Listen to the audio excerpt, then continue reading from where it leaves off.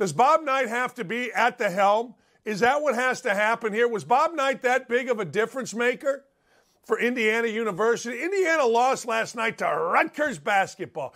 Hey, I like Steve Peichel. Great team, great guy, blah, blah, blah, blah, blah. Not a great team.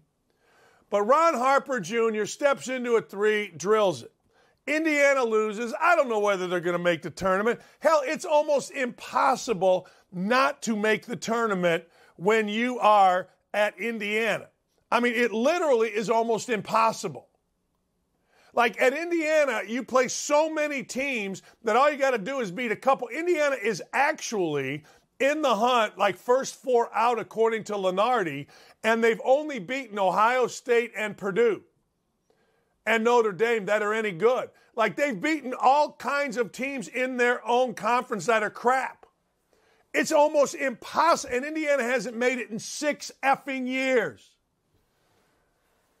Is Bob Knight that important? I mean, do we have to go bring his carcass out from his house, you know, where he's at right now, battling health issues, and sit him there for Indiana to win a freaking game?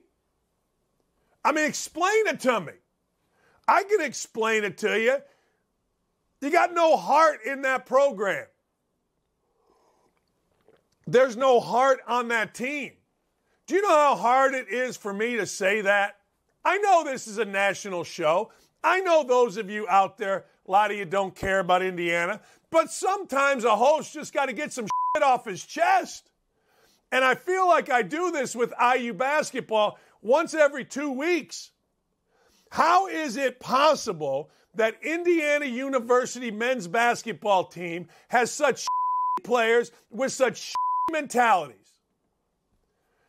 Look, Indiana was bad my senior year, but hell, we were kicking guys off. I mean, it was a mess, but at least there was a, I don't know, kind of sort of an excuse. But my God, this is just, are you watching and you're going, well, you know, these lousy-ass players, and I know we're not allowed to say lousy-ass players. Like in my day, that's all you heard, was how shit you were as a player. But now these are just kids. No, these are just little babies. No, they're lousy-ass players at Indiana with no heart, none, zero, zip. We got guys that are coming in as fifth-year seniors that are more worried about the NIL and their little vlog. What the is a vlog? Explain a vlog to me. Oh, well, I'm going to do my video blog. Shut up.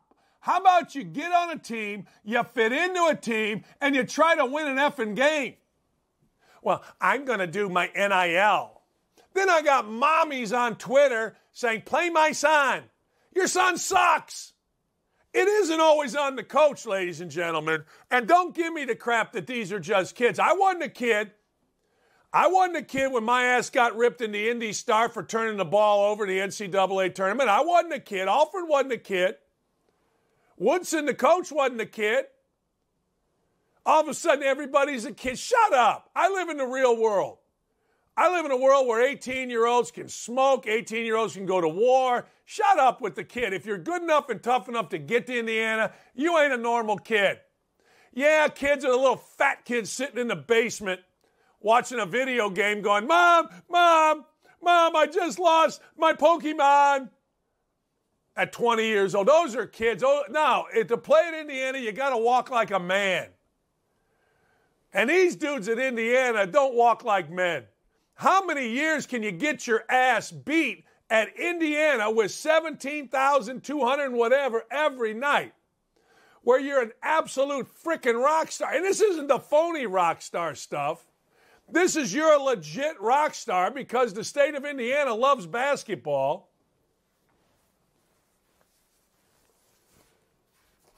I was going to make an analogy there, but I don't want to get in trouble. So Indiana last night does what these clowns that play basketball at Indiana do. Get their ass beat. 6 years.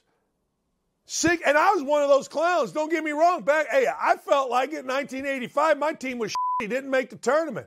I know from what I speak. I'm not calling out the players because I'm just mad at players. I knew back in my day when we did not play well, the players didn't play well. I also knew when we whooped Michael Jordan's ass in the NCAA tournament, Bob Knight didn't have jack squat to do with it. So it is on the players. You want to win? Players. Hey, last night, guess what?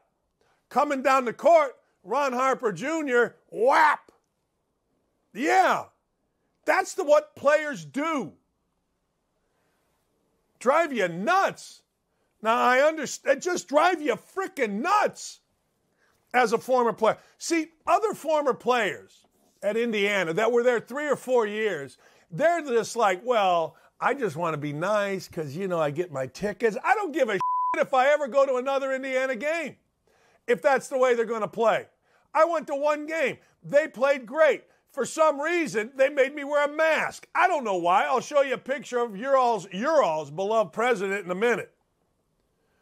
But Indiana, my ass, it's on my TV right now. 63-63. Ron Harper gets the ball. He dribbles it up the court. He's going to stop. He's going to pop. As an Indiana player, backs up.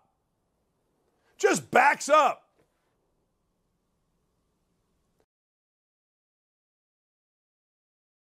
This is where the difference is.